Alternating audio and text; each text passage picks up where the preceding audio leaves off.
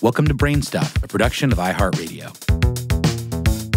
Hey, BrainStuff, Lauren Vogelbaum here. If you ever looked at the night sky in the Northern Hemisphere, you've probably noticed a bright star that the rest of the heavens appears to move around. What you're seeing is Polaris, also known as the North Star, which is approximately 430 light-years away from Earth and is part of the constellation Ursa Minor. The North Star is thus named because its location in the night sky is almost directly over the North Pole. We spoke via email with Rick Feinberg, a Harvard-trained astronomer who is now press officer of the American Astronomical Society. He said, "So, if you were to stand at the North Pole, latitude 90 degrees north, at night and look straight up, you'd see Polaris directly overhead. From other latitudes in the Northern Hemisphere, if you face due north at night and look the same angle above the horizon as your latitude, for example, look about halfway up, that's 45 degrees if you live in Portland, Oregon, at latitude 45 degrees north, you'll see Polaris shining there." Polaris is attention-getting because, unlike all the other stars in the sky, Polaris is in the same location every night from dusk till dawn, neither rising nor setting.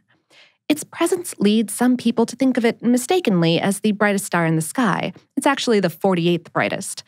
Even so, it's about 2,500 times as luminous as our sun, because it's a massive supergiant with a diameter nearly 40 times larger than the sun and 5 times the mass. But Polaris also happens to be far away for a star that's visible with the naked eye, which reduces its brightness in our night sky. So, who first noticed the North Star? That's a complicated question. Ancient Egyptian astronomers in the Old Kingdom, between 4,100 and 4,700 years ago, had a North Star, which they symbolically represented with a female hippopotamus, according to Julia Majli's book, Architecture, Astronomy, and Sacred Landscape in Ancient Egypt.